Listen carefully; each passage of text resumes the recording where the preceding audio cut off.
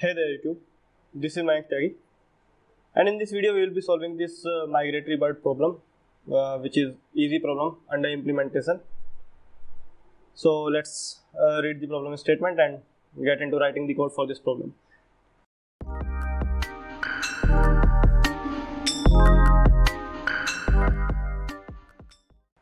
So you have been asked to help study the population of bird migration across the continent.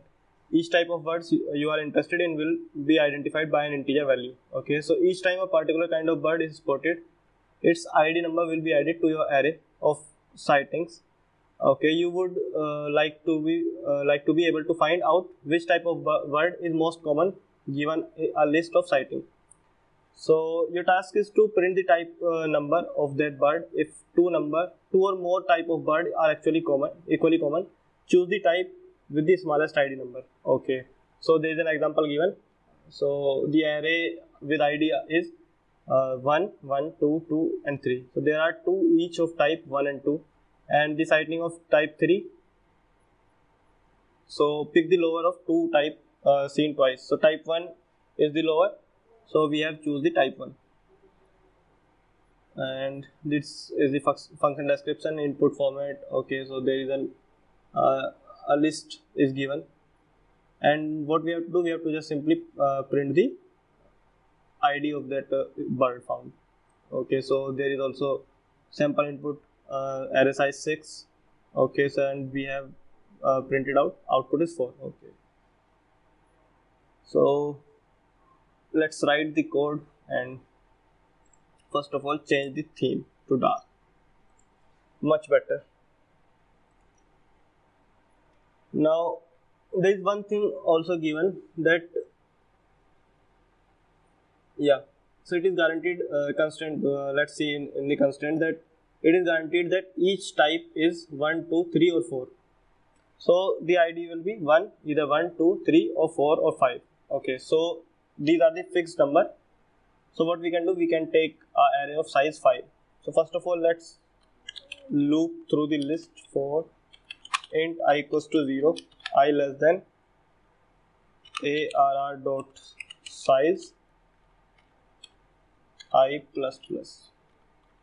Now what we can do, we can, okay, one more thing. First let's initialize an array int ar equals to new int, and the size of array will be 5.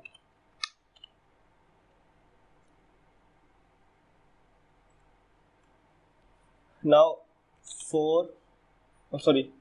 now what we will do, we will use switch case to check every array element, that which number is it actually, which ID is the array element. So the bird belongs to which ID, and then we will increment the ID in the array number.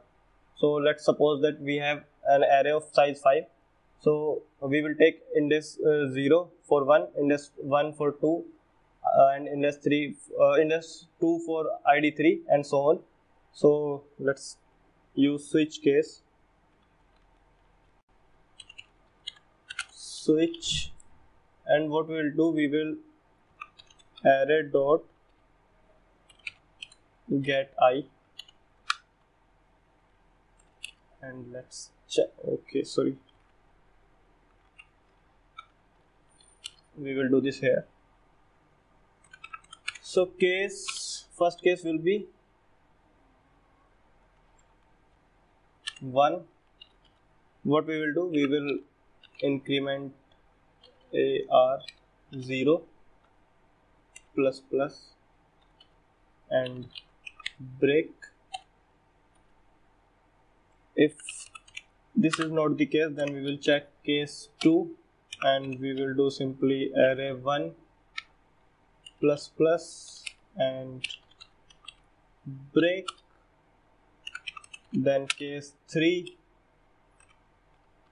similarly what we will do, we will increment array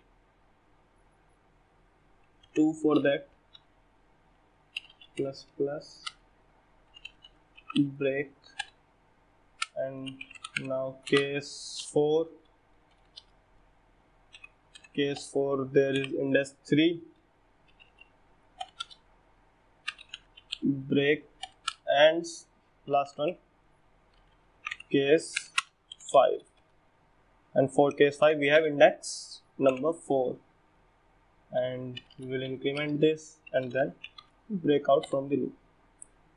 So now this is done.